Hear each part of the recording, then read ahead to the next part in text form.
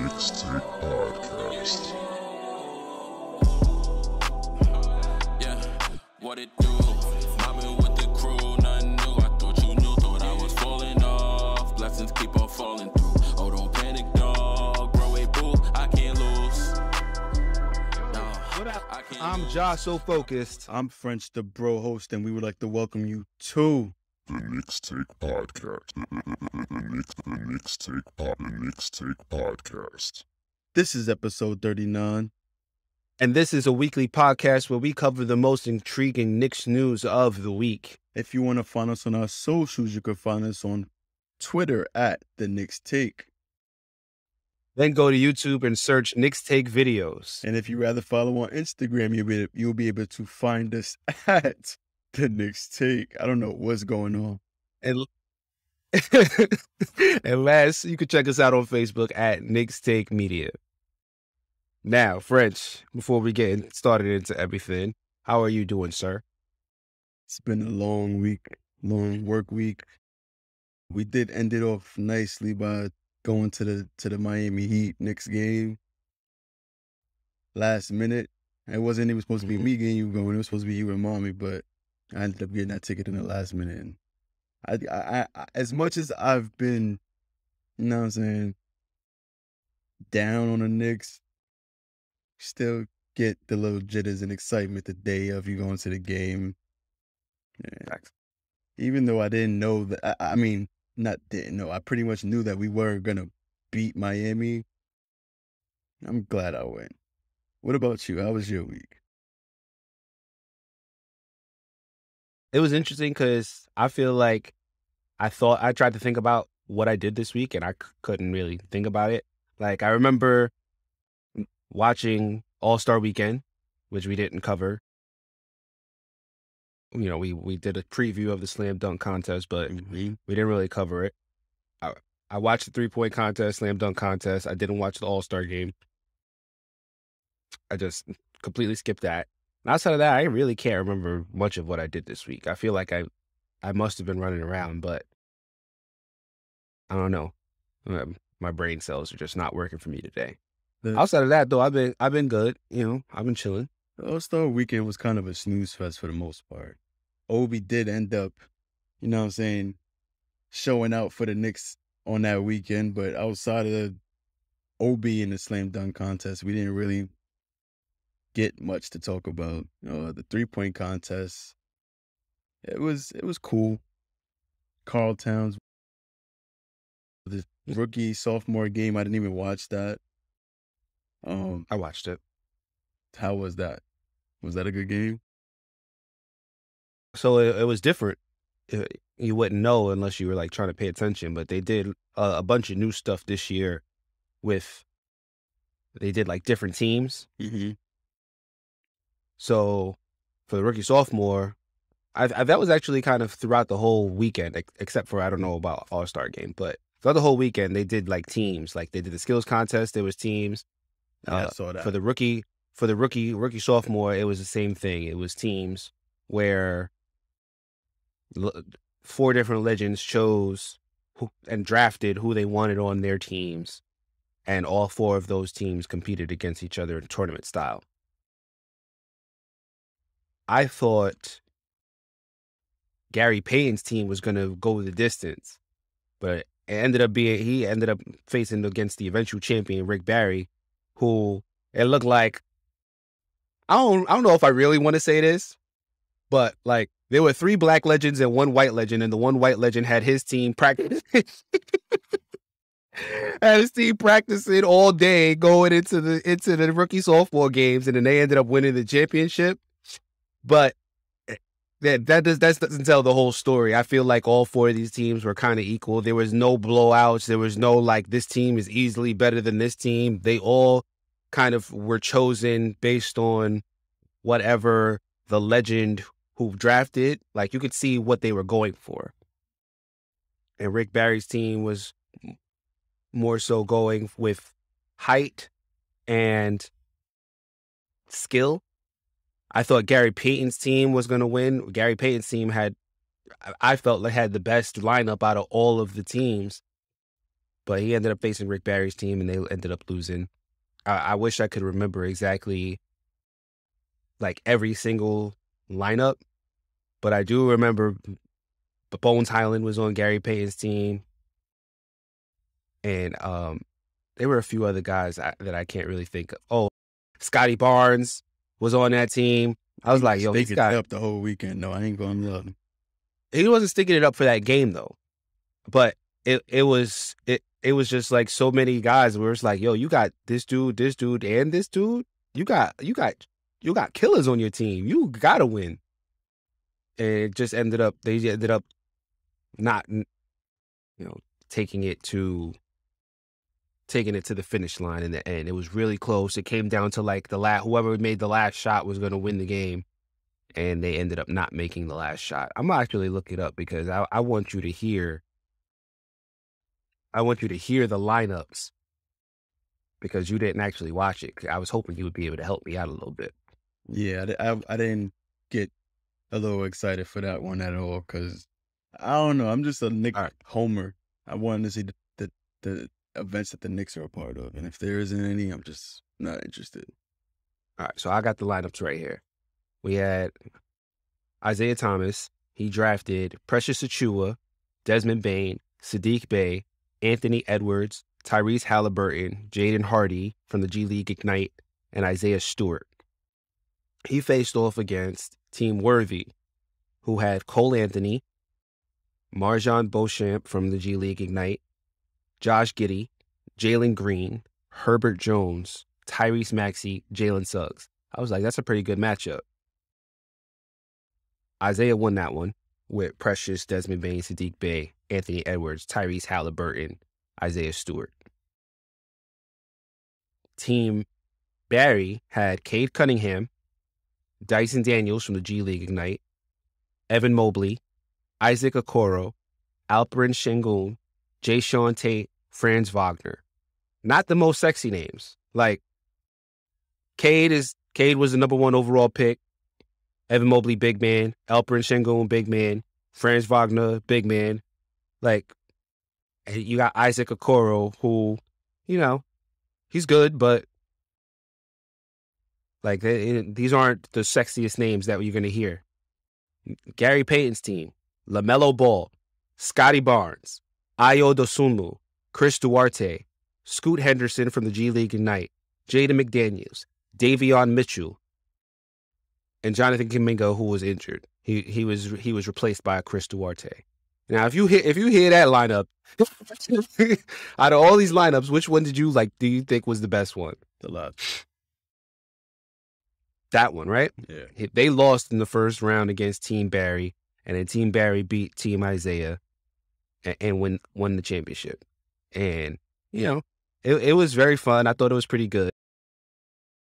I just didn't, I felt like maybe Team Barry should have just took the L, considering it's February. But that's just me. I don't know. The fact that it was in Cleveland, I don't know, it kind of took the life out the All-Star game. Well, not the All-Star game, the All-Star weekend, because a lot of people didn't even look happy to be there. A lot of the players, they moving smooth. I guess they do that every year, but I don't know. Every year. It just didn't have any life in any of the events that I was watching. The 3-point contest was cool, but it wasn't amazing, except for like when Karl Towns went crazy for that one round. But that's how it goes every year. Every year, somebody goes crazy for a round. There's never a year in the 3-point contest where where everybody just thinks it up. There's always somebody who just like, oh, they're about to go for 30 or 35. But the last thing I heard, I disagreed because I feel like multiple years in a row I've seen Curry versus Clay, Curry versus somebody else who's just going crazy from 3 for one round, and then Curry just goes and tops them. Maybe because without the 3-point contest, without Curry being in 3-point contest, it doesn't get as crazy, but I don't know.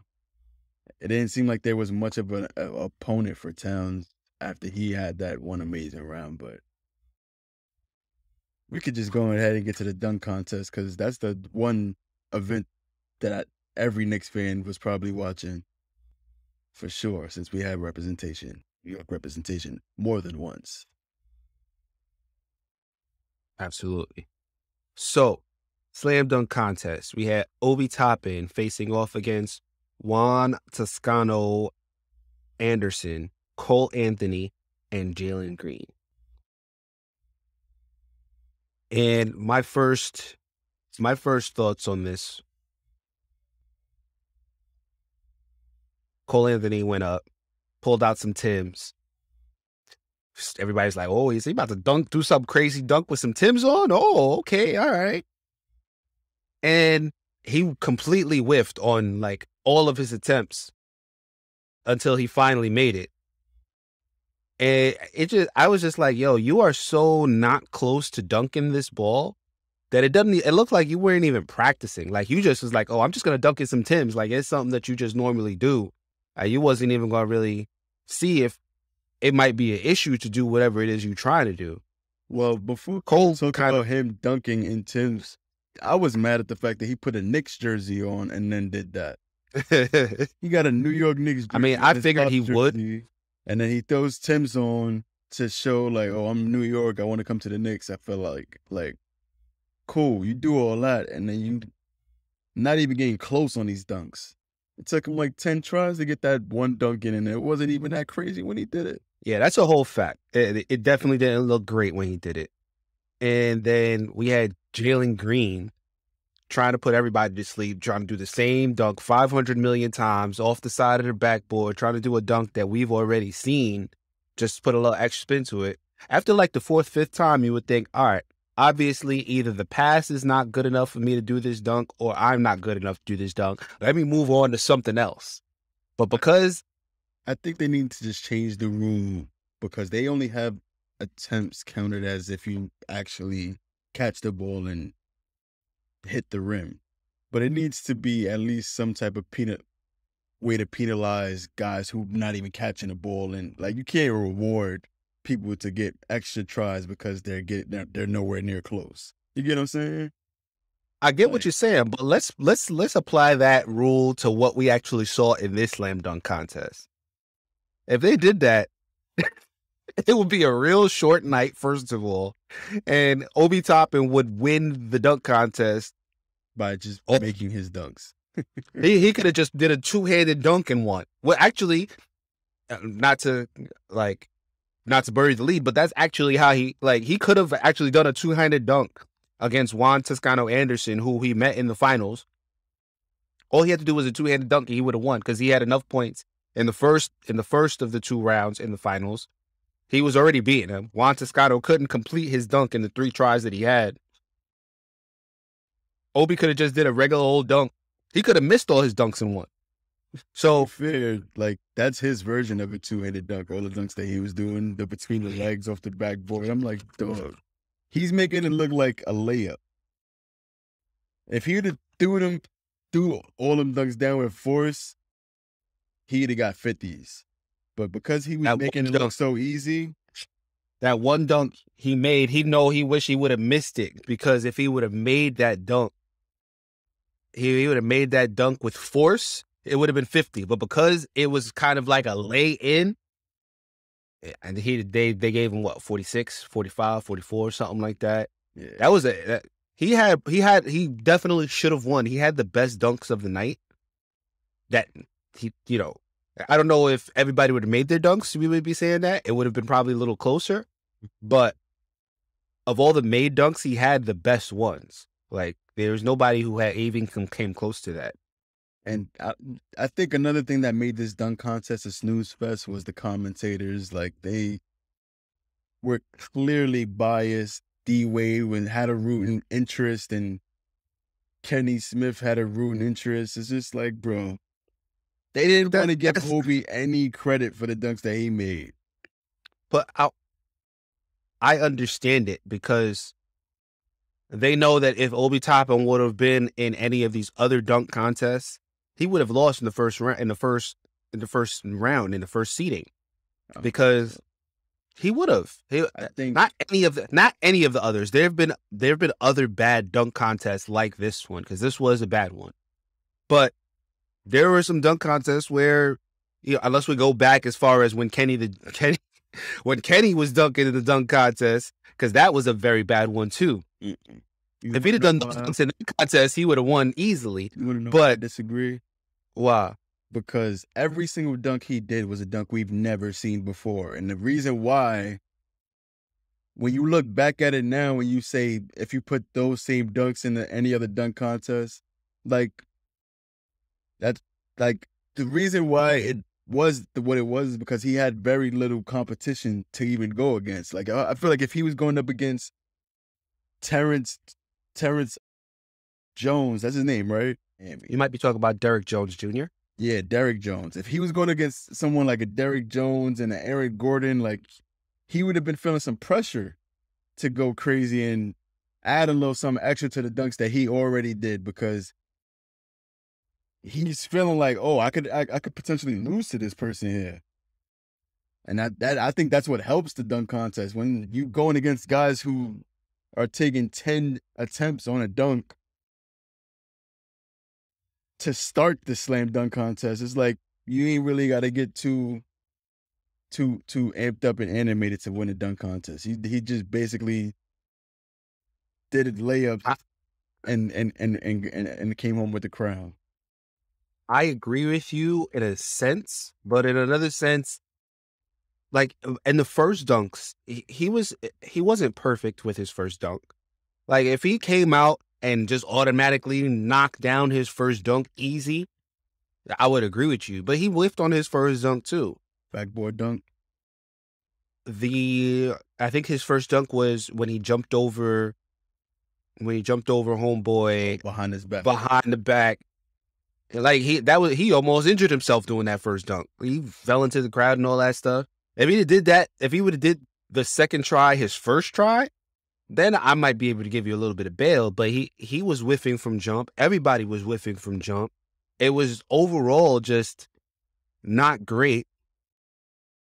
And there was no dunk that was completed so easily on the first try, except after Obi missed a bunch of his tries again and had to switch before he would have lost. And that dunk was a pretty good one, but that was the one dunk that he did that we have seen before. It wasn't something that was brand new. He missed doing a dunk that we've never seen before. And I agree with you that if some of these other guys were like showing competition, and like Jalen Green is a good dunker. Jalen Green was everybody's favorite, I think, going into this. And for the reasons that I said in the last podcast, because he's not a big man. Big man dunkers, it's very hard for them to win dunk contests. He can get up there. He has a lot of the fluidity and all that stuff. But I just felt like all of these guys, him, Cole Anthony, Juan Toscano-Anderson, I feel like they didn't put any kind of real importance on winning this. I felt like Obi Toppin looked like the only dude who really felt like it was important. Everybody was just more so about the showboating and the finesse, but not actually completing the dunk. Obi Toppin looked like the only one who belonged in the dunk contest. Yeah. I think Jalen Green does belong in the dunk contest, but he needs to take it seriously. And I felt like Cole Anthony 100% did not take it seriously. He looked like he came out there and was like, oh yeah, I'm just going to dunk in some Timbs and I'm going to get a 50. And it's like, yo, how many times did you actually practice this dunk? Because the first 10 times that you tried to do this dunk, you were nowhere close. You weren't touching rim, nothing. And you were, oh, like you hear, oh, like, yo, bro, you're not able to do this dunk. Like, you obviously didn't practice it until he actually did do a version of the dunk, and he made it a little bit easier on himself. But there was clearly no practice involved. And you can't, when you see that, and then you have Jalen Green doing the same dunk 500 million times, all the dunkers are getting cold now. It was just overall bad. Yeah. Obi, I think, performed well, but if we can't put him in the top half of best dunkers in the slam dunk contest. Like we have slam dunk contest losers that had better performances than Obi Toppin. So that's not great. And Yeah. Hey, like I said before, he could have won this dunk contest, finishing it off. He could have done both his rounds with two-handed dunks, like, and he would have won. And that's how bad it was. But outside of that, I thought he performed well, but everything surrounding it, yeah, I didn't like that. Yeah, but enough for the All-Star weekend. I want to get back to just the Knicks because there was some news. Obi's a Knick. Since, Obi won the dunk contest. We already got into that. Since then, the next Knicks news that we received was after the All-Star weekend when we were preparing to get back into the rigors of the NBA season. We got a report from Wolves stating that New York Knicks point guard Kemba Walker is going to be sidelined for the remainder of the season. Mainly to just ramp him up for next season and get, I guess, we're going to be receiving more better trade offers, and since it's the last year of his contract next year, so this opens up more minutes for Quickly in the meantime. Hopefully we get to see some more Deuce McBride minutes, and with Derrick Rose coming back, it opens up a slot for him too, so. Except right after that, leading into the Miami Heat game, it was reported that Derrick Rose will be out due to having a procedure to address a skin infection after his previous surgery. Actually, the way it was originally reported was that he was going to have another surgery. Everybody was like, wait, what? He's going to have another surgery on that? He said he was fine. A small procedure. But that's how it was put out there. Like, he was going to have another surgery. Like, he was going for a reason. Right. And then as more information came out, it's like, nah, actually, it's just a small procedure. His ankle's fine. It might be a little skin infection or something as a result of the surgery. But, where Tibbs was like, oh, we hope to see him in 1 to 2 weeks. He should be back soon. He should be back before the end of the season. And that sounds a lot better. Yeah. Still, though, I was very much hoping to see Derrick Rose going into the Miami Heat game, especially when we were expecting RJ Barrett to be back. And with that, let's talk about that Miami Heat game that me and you both attended. Yeah, RJ was back for this game. Nerlens Noel was listed as available, but he didn't even come off the bench this game. Jericho Sims was the only big man to play. And before we even get into the game, I was just sitting. We got there like, an hour and a half, 2 hours early. You got there 2 hours early, and the energy in the building wasn't as gloomy as it was the day of the Nets game. But it also wasn't super energetic, and you didn't feel like the electricity in the Garden that you normally feel. And that's 2 times in a row that I'm saying that about the Garden. And I saw a lot more Miami Heat jerseys than I really was comfortable with. And then I started hearing chants throughout the game. I'm like, yo, what the hell? The Garden is, I don't know, there's something going on this season where the opponents are getting just as loud as the Knicks fans in the crowd. And that never happens. I was telling you leading into this, as I play a clip that everybody can hear, I was telling you leading into this that, are you prepared to hear Miami take over the Garden? And you was like, wait, what? Why? And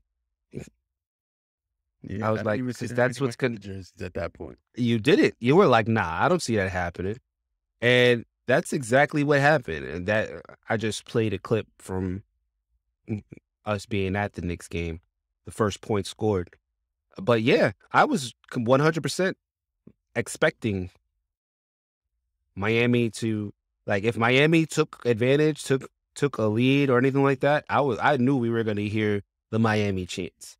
And we definitely did.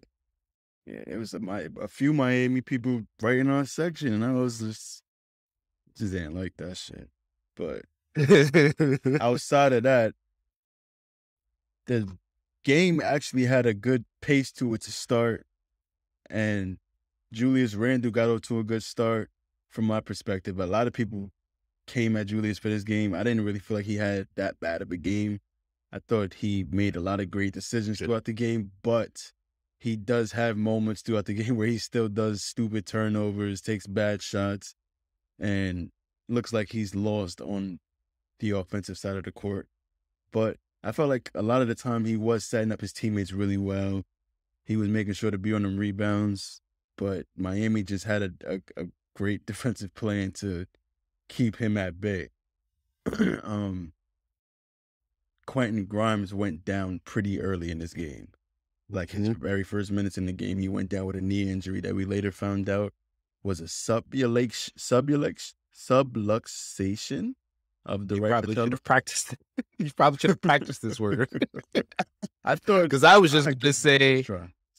I was just going to say he dislocated his patella. I wasn't even going to try to say it, but good on you for the trying. proper medical terms. Subluxation. That's what happens when you slow it out. No surgery will be needed. He's going to be out of the lineup for a few weeks before being reevaluated, which was the best news that we could have, because just hearing about Derrick Rose going down, and then we found out, all right, it's not that bad. But then him going down with a knee injury, Quentin Grimes being one of the brightest spots of this Knicks season so far, that pretty much is another punch in the gut that we didn't really need. So the fact that he's only going to be out for a few weeks is very encouraging. Another encouraging sign, RJ had 30 points in the first half and didn't really get much help from his teammates outside of that because the Knicks were still down 55-65. And in the second half, he just started picking up where he left off. He ended up with a new career high in points halfway through the third quarter.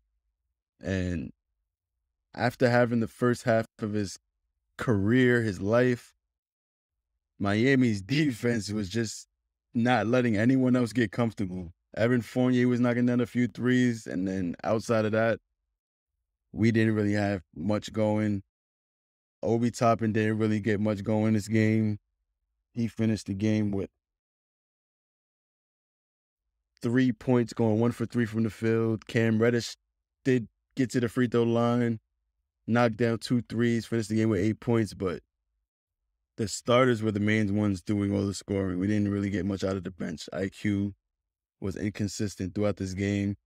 And with Deuce getting a few minutes in this game, he didn't really get much of a chance to get comfortable. Alec Burks got most of the point guard minutes this game, and RJ finished the game with just, I don't know, like, he was getting to the free throw line and getting most of his points from the free throw line in the second half, more so than getting, like, transition threes like how he's gotten in the first half. Mm-hmm. He was getting a lot of and ones this game, too. It was really encouraging just to see him overpower Tyler Hero over and over. He was going through the pick and roll, targeting Tyler Hero and Duncan Robinson, getting Jimmy Butler off him until Tyler Hero and them was on him, and then immediately just attacking them and getting to the paint. You kept calling it out throughout the game, like, he's seen a baby in Tyler Hero. You keep calling him out. And that's what happened. He ended up finishing the game with 46 points, career high, 9 rebounds, and he went 11 for 22 from the field, if I'm not mistaken. 13 for 22 and 6 of 11 from the field. 14 22 from the free throw line. 14 from 22. If he would have just knocked down more of his free throws, he would have easily got the 50-piece. Easily. He went to the free throw line a couple times and just all you hear is a sigh from the crowd anytime he misses a free throw, because we just understand if he just knocks that down more consistently, think about how much his scoring average would go up. He missed 8 free throws. He was go up. I'm just saying, he had 8 free throws. He was 4 points away from 50. You make half of those missed free throws, you get to 50. And you make all of them, the Knicks are a lot closer in this game than they end up being. I'm not saying that they win, but this was what, a 15-point victory? Yeah, it was a 15-point victory. You missed 8 shots. at the end, you actually have something to play for as opposed to you already know you're out of it and you stop trying, which is pretty much what ended up happening. Yeah, what was your takeaways from this game? You said that you didn't feel like Julius played a bad game. Yeah, he finished nearly with a triple-double. He finished with, what, 11 points, 8 rebounds, and 8 assists. Went 2 for 15 from the field. I understand that's not great, but Miami, they was making it hard on him. I'm not going to lie. He did have a lot of open shots that he just didn't make. He went 0 for 4 from 3. Cool. He's not going to have a game like this all the time because when RJ Barrett has shooting nights like this, when nobody has a word to say, I'm not going to do it to Julius Randle because he did look like his head was in the game. He was trying to make the right plays, and he just, in the fourth quarter, I can't defend anything he did because he definitely threw the game away in the fourth quarter. But outside of that, I enjoyed watching him play because he was playing hard. He was moving hard in transition, pushing the pace, doing the same things that he was doing before the All-Star break. And it seems like he had his mind on not getting... Remember what I said to you before the game? Thing to watch for tonight, Julius Randle after the All-Star game, because historically speaking, he's been really bad since All-Star, like the game right after the All-Star break. I was actually going to bring that up. I felt like when he started this game, he was the first one to not get a basket to start the game. And then he was setting up his teammates. He was setting RJ up for a lot of those open threes. Like, I don't want to just ignore that because he had a bad shooting. And in the fourth quarter, yeah, it's not great that your best player is turning the ball over like that, but we can't blame him for being our best player. That's my opinion. Maybe I'm just turning a new leaf on Julius Randle, but I just didn't feel like he was French unredeemable after that game. French, you should go to beauty school. Beauty. Because you damn sure know how to put lipstick on a pig and make it look good. That was not a good game from Julius Randle. I will give you, you said he shot 2 for 15, which is not great. It's not great. No, French, it's not great. It's bad. It's objectively awful. 2 for 15? That is less than 20% shooting. So, yeah, you're right. It's not great. He also had 4 turnovers. I think he had 3 turnovers back to back in the fourth quarter. You already said he missed all of his shots from 3. Your best player, you just called him your best player. He had the second least points out of the starting unit, 11. And the only reason he had the second least points is because Mitchell Robinson did absolutely nothing on offense. Maybe we have to watch out for him after All-Star break. Maybe he needs to get something. He's a good matchup for Mitch. No, 100%. I don't want to shoot bail for Mitch though. Bam is a good matchup for him, but he only took 1 shot attempt. I understand a lot of that is because he had 5 personal fouls, but he played 30 minutes in this game and he didn't foul out. So Mitch needs to get more than 1 shot attempt.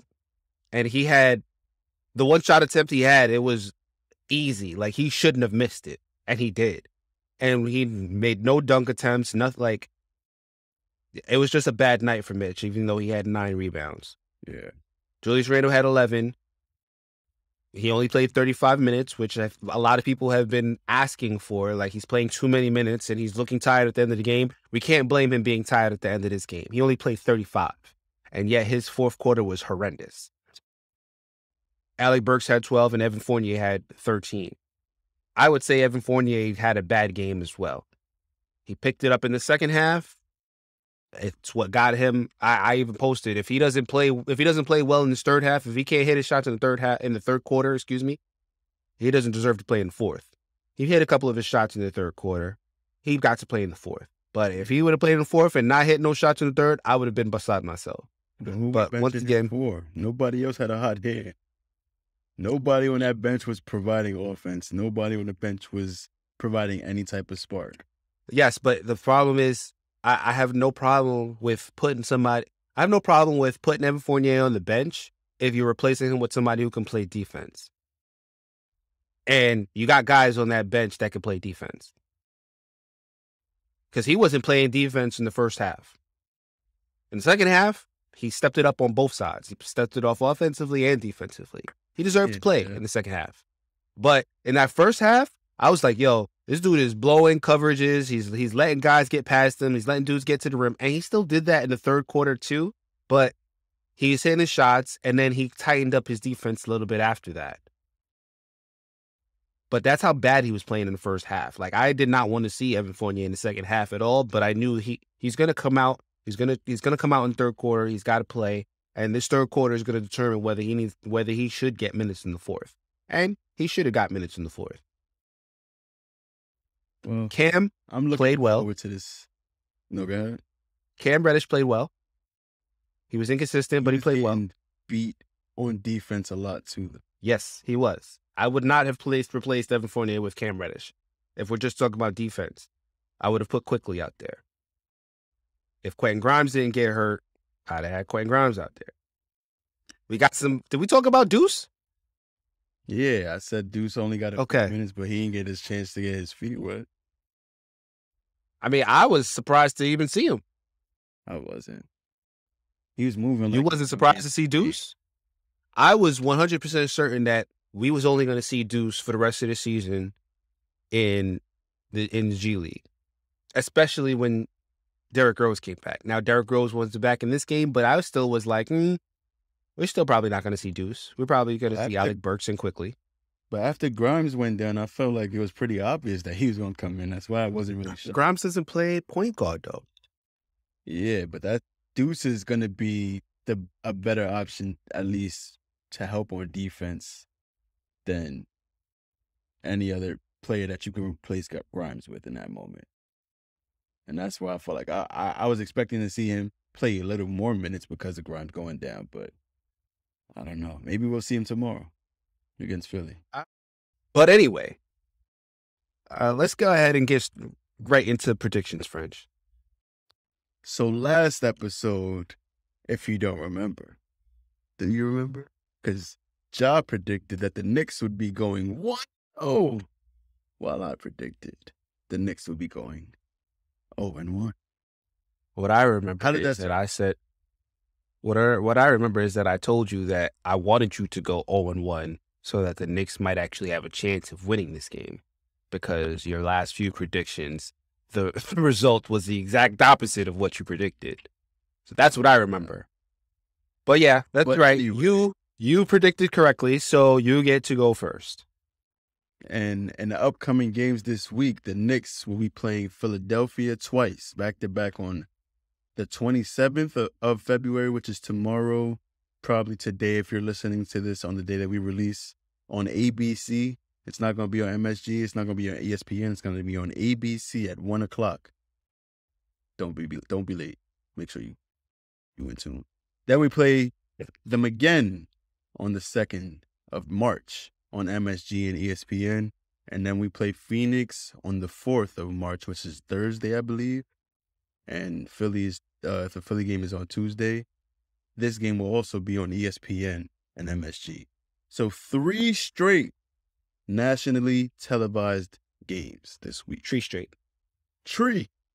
And I got us going 1-2. That is a very good prediction, sir. Thank you. We got Philly at 1. We got Philly at 7:30. We got Phoenix. Yeah, if I was going first, I would probably say 1-2. So now that means I have to choose between us getting completely swept or winning 2. I got us winning the game tomorrow specifically, too.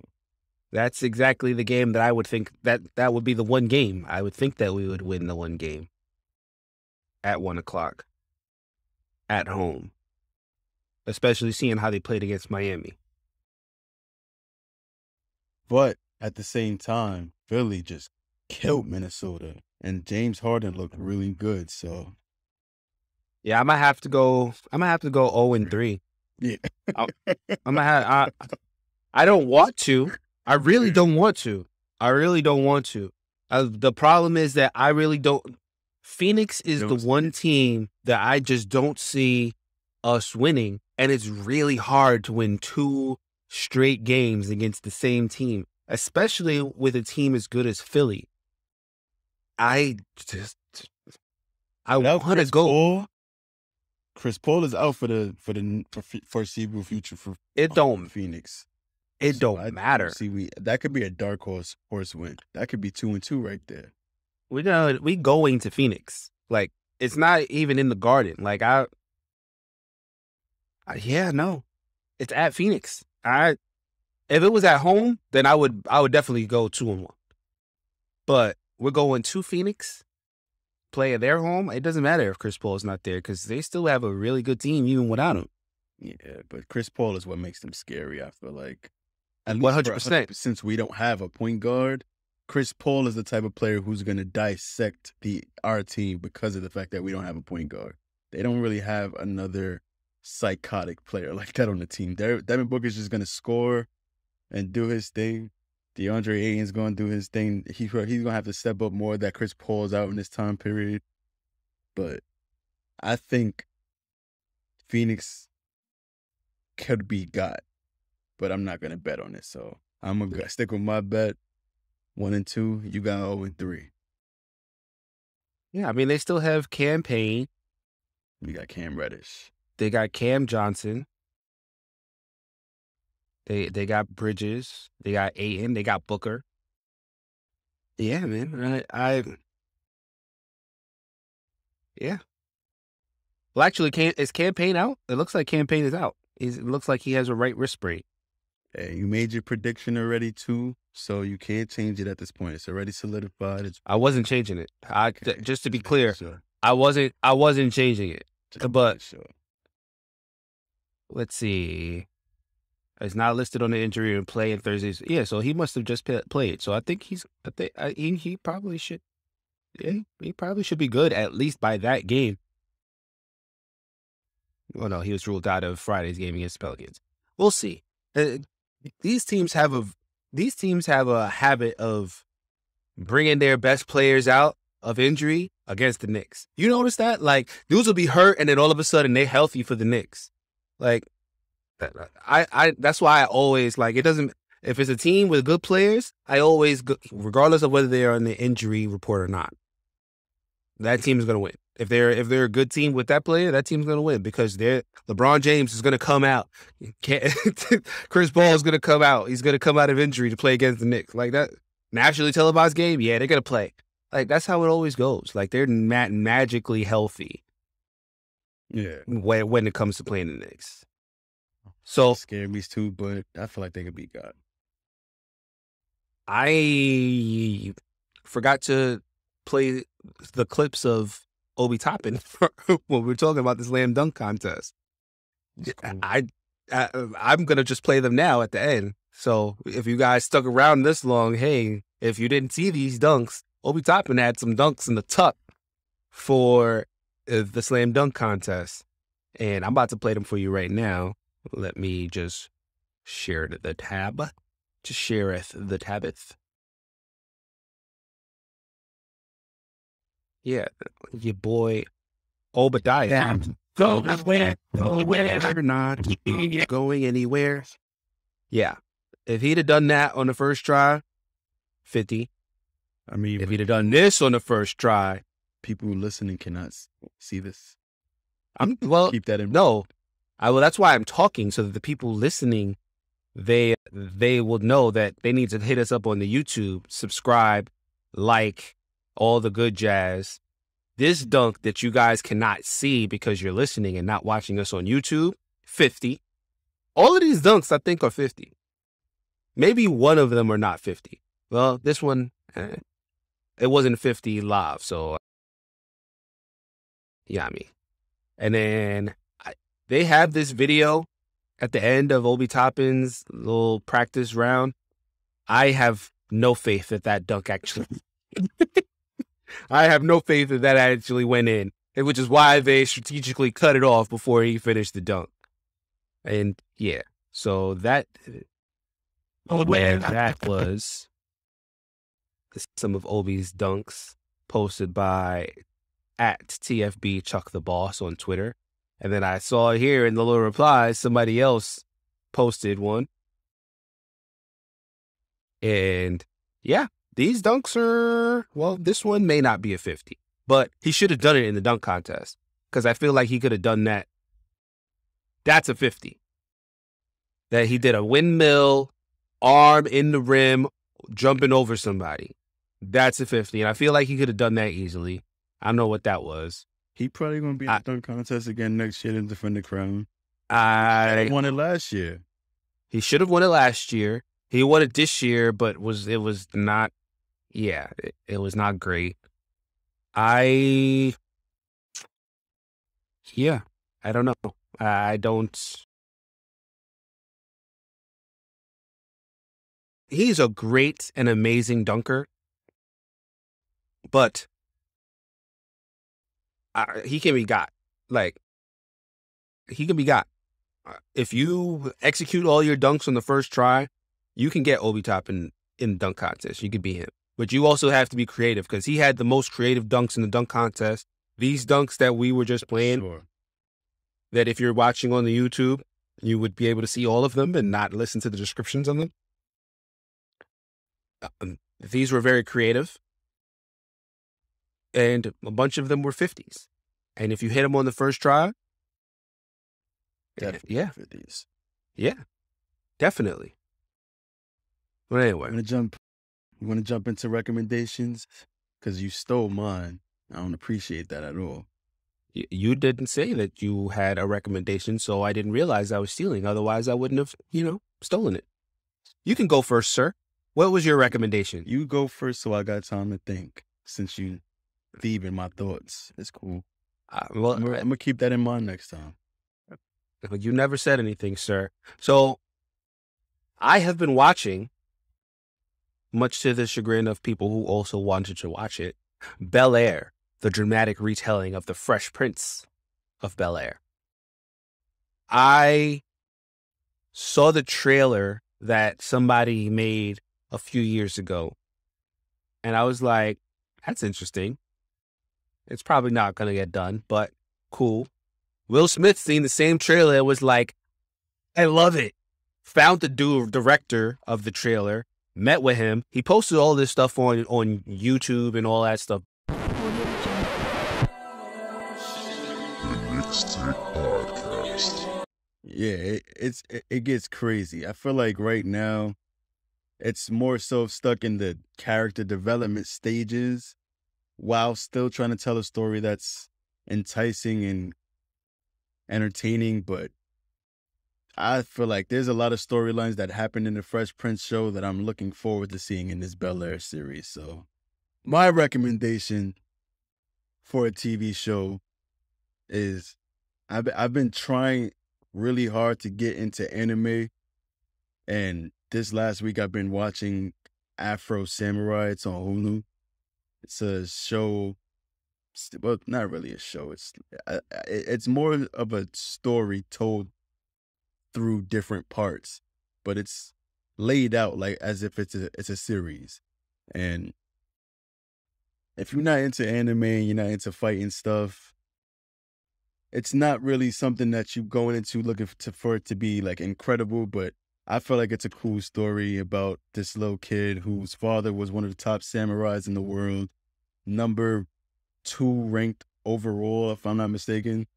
And when you're ranked number 2, you're always constantly having to face other guys who want your headband and want to be labeled number 2 as one of the second best assassin in the world.